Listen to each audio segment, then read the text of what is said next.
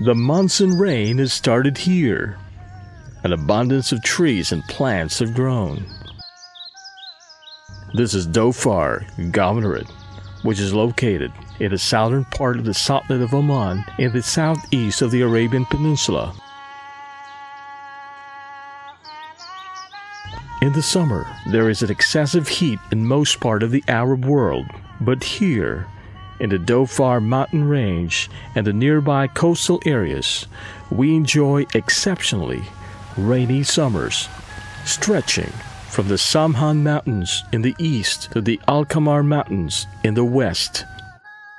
Dhofar consists of biological diversity of high mountains and deep valleys where there are running waterfalls and continuously flowing springs of water.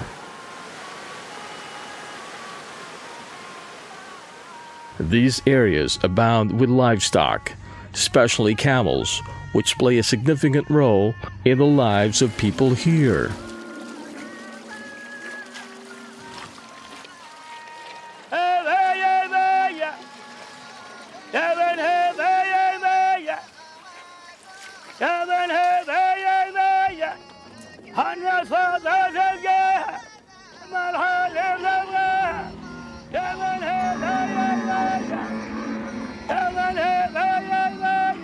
The brook that flows from the Razat water spring is the location of this story's beginning.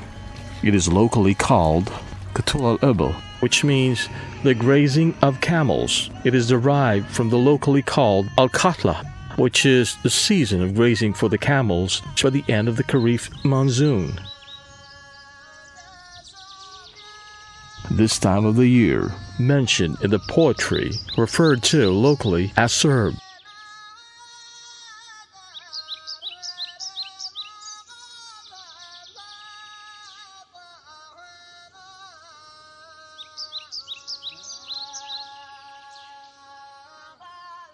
From the ancient times, the tribes in Dhofar have mutually agreed to this system of herding and adhered to it in their geographical region. In the Serb season, when leading the camels on the trek into the mountainous regions gets underway, pasture lands in the mountains and valleys are fertile and rich, as seen in the foliage of trees and plants. Al-Qatla, or the herding journey, lasts for more than a month in the valleys and mountains where the herdsmen live with their camels for the duration of the season. It may seem impossible at first, as thousands of camels congregate together from the Hamran plains to drink from this rivulet before commencing their ascent to these mountains with their lush valleys.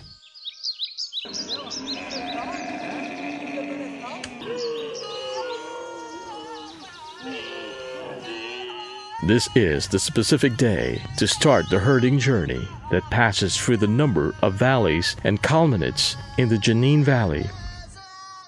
On the precise day of departure, everyone joins with his camel to start the journey, together in a symphony in which the growls of camels rhyme with the chirping of birds. The camels present are the responsibility of everyone. All the herdsmen become one family despite the fact that they belong to different tribes. In this setting, cooperation and brotherhood prevail. Here we witness a perfect harmony between the people and their camels in their natural environment. The hills, the mountains, the valleys.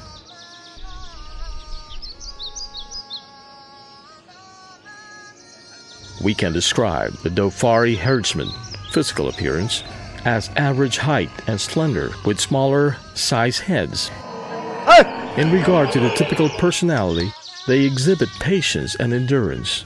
They enjoy a high level of tolerance and understanding. They have strength and valor. Their energy is wondrous, and they have a great will and lofty spirits to tackle difficult situations.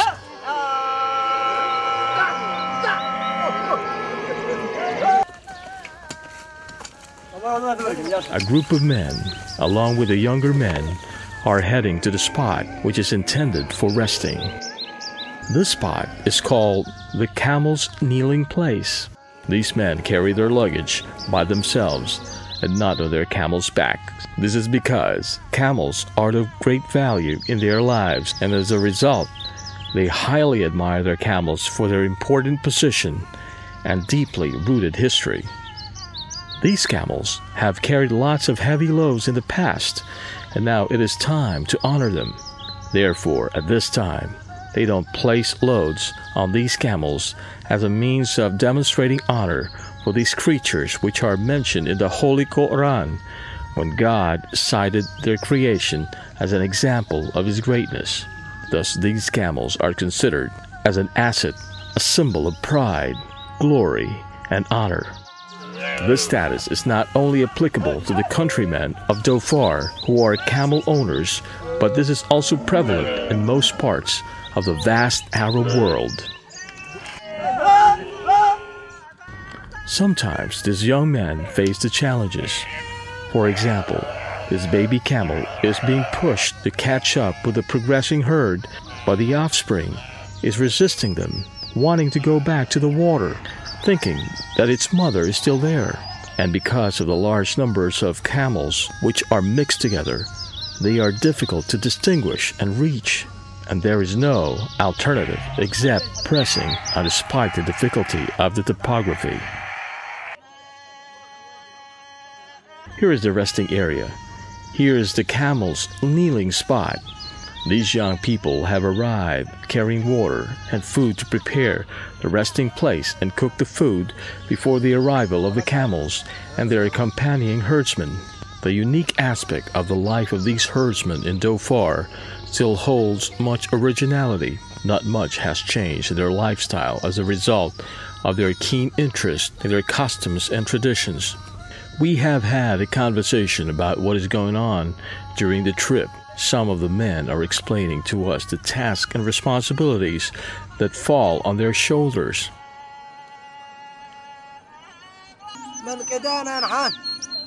إذن إن شاء الله ناصنا نهرب بقالعين في وقت العصر ونحدد المكان تبركن بش بتخافن بش بي بقى دقاجي طرف دي طرف هيري على الصوت بدي كين كيا بقالعين يو إنه ثرليال بيحول بسانة هيريو يزحمة بحانفوف بقالعين حقة من طير حب من طير صلاة المقرب بعثاء يسق فيه فخر مجموعة بيختلف يناقشوا جدول لك حصف هطونة غدا بقالونا تبتجوا أمونا قاعد يقعد يسقف في المكان الفلاني أمونا قاعد يسقف في المكان الفلاني هيري صوت لسن والجعرة لأن موسم الخيط اللي سن موسم صيربي بخاطر عم كسر بوني شخرب على لازم من يسخي ليك بشو مرضين خالص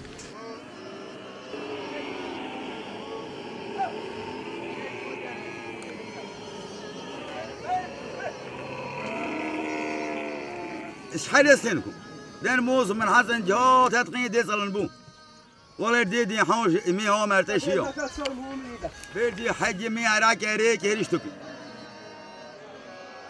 What pleases the herdsmen and makes them happy is witnessing the fertile pasture lands following the monsoon rains, now covered with grass, and seeing their camels strolling over the green carpet resulting from the monsoon season. This light in their eyes exceeds anything else in its beauty and value. How proud they are when the people come to enjoy the scene of God's gifts.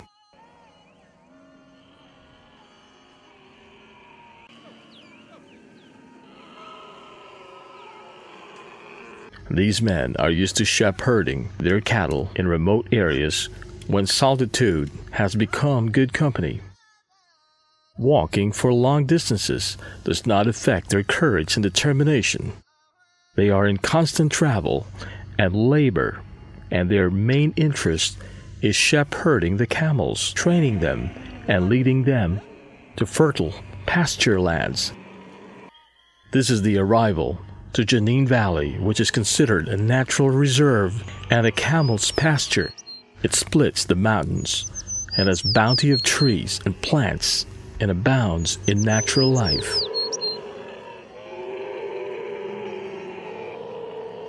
This is Sheikh Ahmed bin Bakr giving his orders, asking one of the young men to milk the camels and serve the milk to the guests who have now arrived to visit the residents of this valley.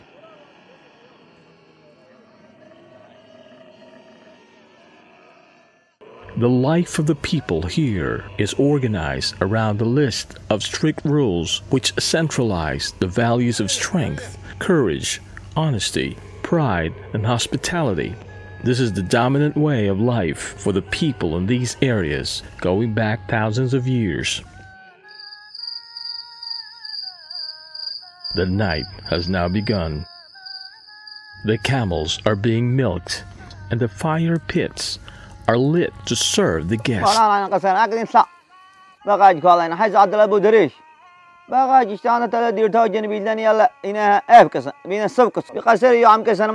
يودي زحمة مثل من حلت مثل من الحي يا رهالي مثل بس يودي يفار حي ثانية بيقفا بيقصر يتليو بينفصل اليو مغسري رحين. أتوم هاي برا. أوزع. هاي ترى مكيزو. أنا أمبارح تلم كده. مرحب. أمبارح لازم بريزة. قال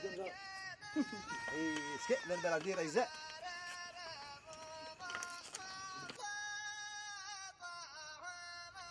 During the moonlit lights in the valley, the people enjoy listening to the nana and the newly composed free poetry.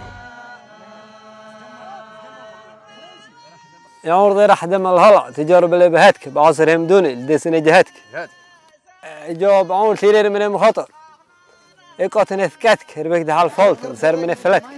The herdsmen don't like anyone to surpass or exceed them in the qualities of pride. They always compete in generosity, courage, and patience. When the guests leave, the locals meet to discuss sheep herding for the following day and the places to which the camels are going to be directed.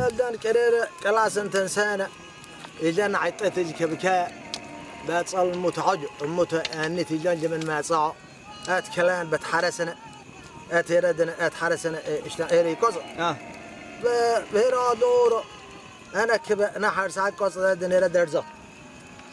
دراني يلدن لاجب دعوة تنزاني ودرت خلاص تبع أديو هردي جوت خليه يلدن هردي داج بخافية لك. تام كده.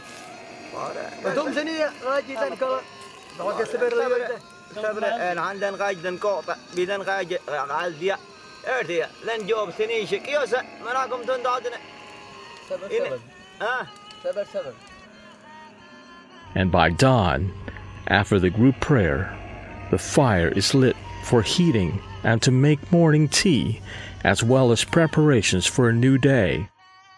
And the sun rises, the herding starts. And this is known locally as lahat, which means sheep herding in the early morning when the herdsmen head for the most fertile pastures. Thousands of camels have gathered here, and one of the obstacles is the difficulty in reaching the camel that is designated for milking because of the huge number of camels and the vast area of the valley.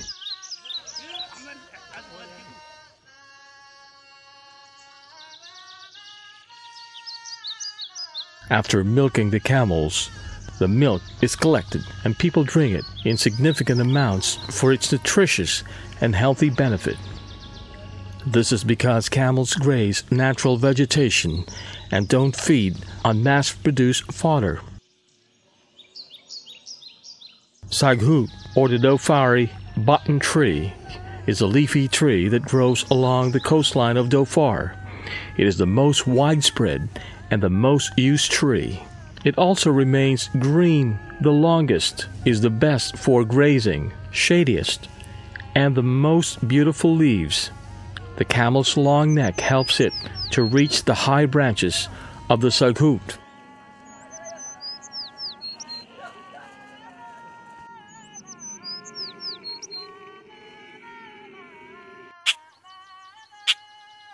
There's a wide variety of birds in the area.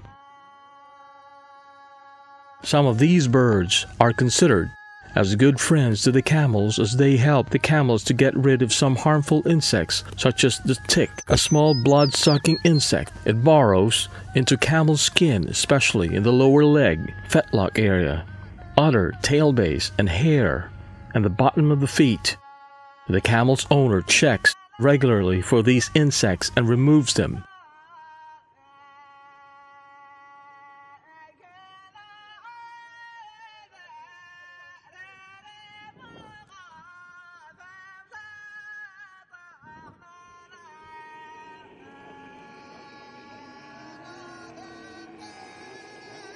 The camel is one of the animals that harbors great love of the people, and in return we see that camels are strongly attached to their owners. A camel doesn't allow anyone except its owner to come close to its baby because it loves and trusts its owner. Therefore, it doesn't get nervous and follows its young calmly. The camel is known as Heat in local language. It is marked by instinct and has innate feelings. It shows compassion towards its caretaker the same way she feels towards her offspring, or even more so. The camel has achieved a great position in the hearts of the owners. They have always competed in their admiration for the camels. Camels range along valley accompanied by their herdsmen from north and then back to the south to spend the night in the same camp.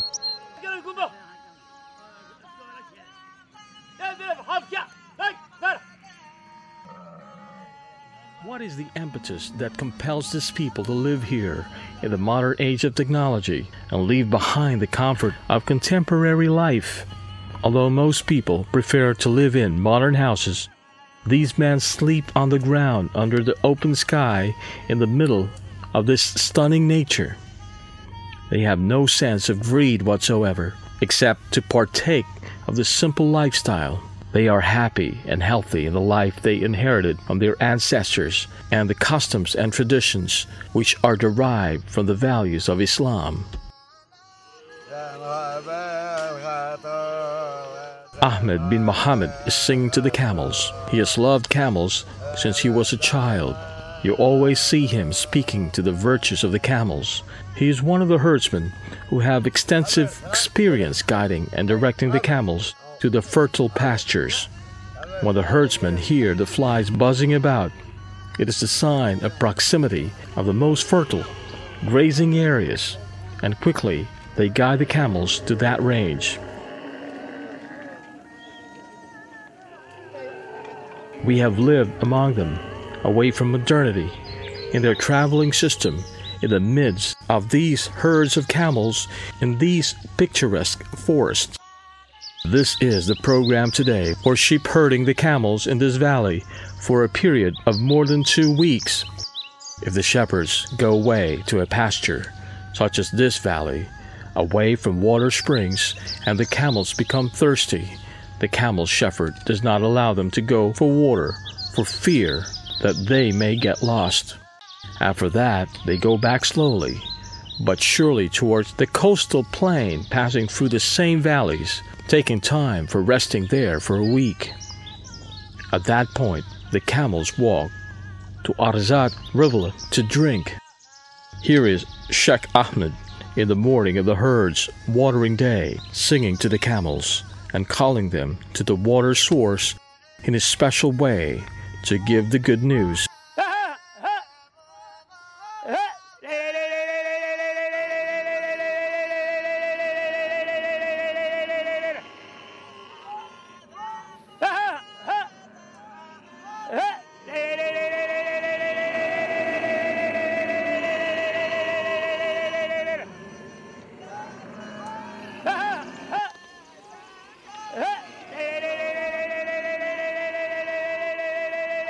This way is passed down from their ancestors and is called locally Hebat. It is a custom that some herdsmen reach the brook earlier to raise the level of water by placing some stories as a dam so that the camels comfortably drink. Drinking places for camels are the running springs because they flow the pure water. When camels arrive to drink, The news spread among the people who are longing to see them. The locals come here from all over the region to greet the herdsmen who have been accompanying the camels, and they offer help to them for anything needed. When the camels drink and their thirst is quenched, they produce abundant milk. At this point, the camels are milked, and their milk is served to everyone who attends the event. After about 2 hours, the camels are divided into groups to go and graze in other areas in lesser numbers because the subsequent pastures don't have the capacity for this much grazing pressure from the camels, and in this way, the natural environment will be protected.